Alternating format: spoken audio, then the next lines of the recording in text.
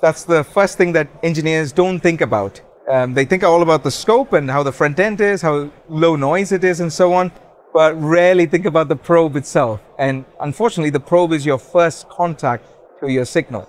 And it's how well you probe matters to what you see on your display. I think you have to decide what you want to measure. Is it a voltage? Is it a current?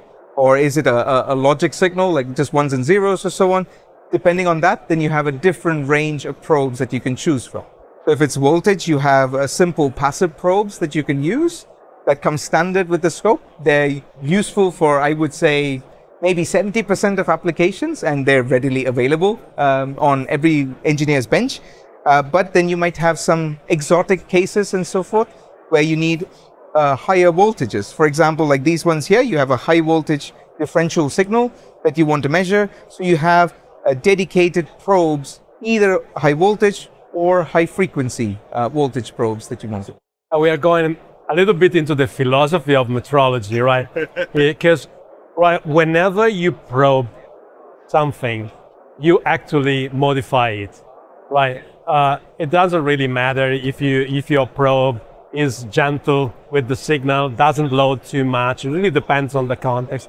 You are anyway modifying the topology of your circuit because you're plugging something onto it. So you're not seeing what you would expect without a probe connected. That's the first thing to know, right? And engineers need always to remember that, first of all. But then, of course, as you say, the signal goes through a path, and the path starts from the test point, right? So it goes through the probe, it gets into the scope front end.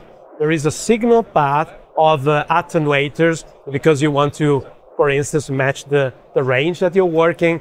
There are amplifiers, there are filters, and then there is the digitizer, right? Of course, probes also affect the noise measurement. Standard passive probes have an attenuator factor of 10 to 1, and that makes the noise of the front end even more important, because the noise of the front end goes in 1 to 1, while the signal, which is measured with the probe, goes only in with this attenuation factor. Because all the probes to touch into the device on the test, we have the capacitive or inductive effections during the test. If you have a longer ground line, that means that we have a strong inductive effect. So we need to shorten the leads or the grounding leads to reduce the inductive effective infections to optimize the signal integrities during the customer implement the signal test. One thing that we really advocate upon is reduce your ground loop. So if you know there are crocodile clips of your passive probes and your witch's hat of your passive probes and so on, try and avoid them if you really want to characterize the signal. It's a very important point to take care of the ground connection. If you use this long wires with this croco connectors, you often couple a lot of high frequency noise into your measurement by using the spring-loaded, very short ground connections. You can reduce the coupled noise. High capacities on the measurement impact the signal in that way that they have some kind of low-pass filtering. If you have a probe with a higher capacity, you only see lower frequency signals, while high frequency peaks, for example, didn't go into the measurement. They are filtered out and you see only the slower signals. So I think the main thing you want to reduce is the amount of loading that you might have on your system itself.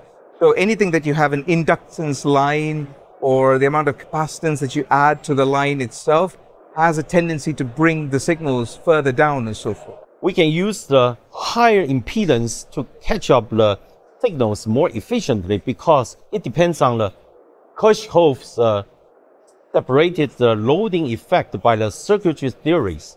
If you have the higher impedance, you can retrieve a signal more efficiently by the oscilloscope. So it really depends then what you're trying to characterize.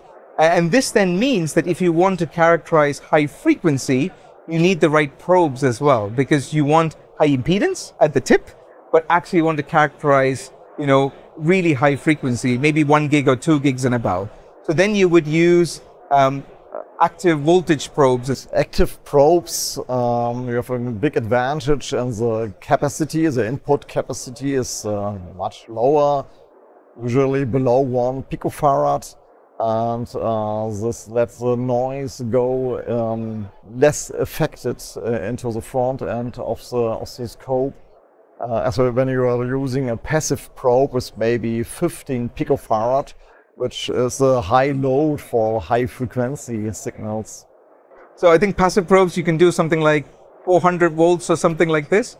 But if you want to go even higher, like kV range or so on, then a passive probe is not really ideal, because if you think about it, a passive probe is just a piece of wire with some resistance, some inductance and so on and things, the most simplest of electronics in there.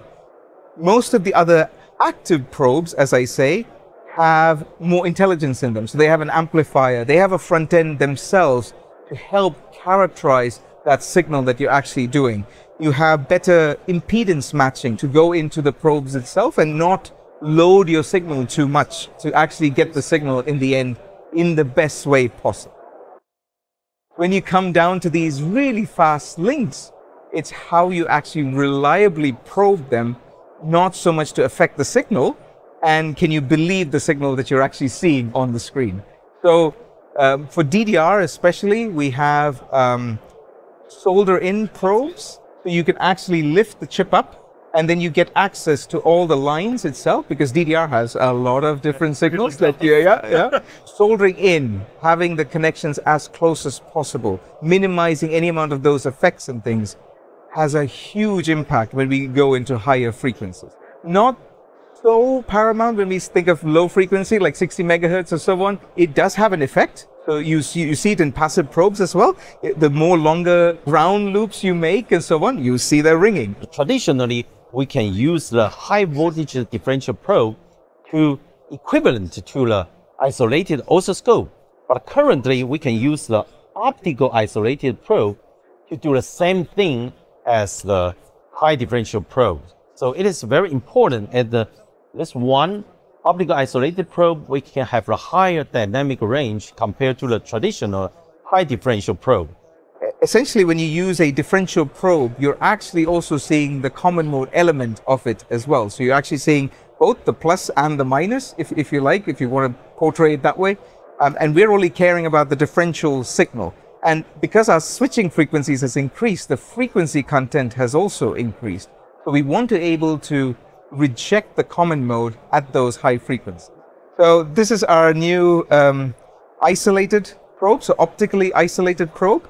And this is mainly required, as we see in power applications, when you have faster switching and so on.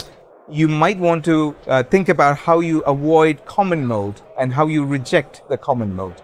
And this is really where optical isolation helps, that we can actually reject the common mode at a really high frequency.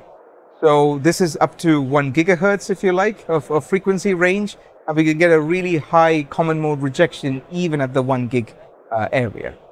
Signal fidelity is where all engineers discuss about, and there is no unique way, let's say, to say, yes, this signal is a real representation of what I see, because engineers must always know what they are doing. They must know if they are loading the circuit.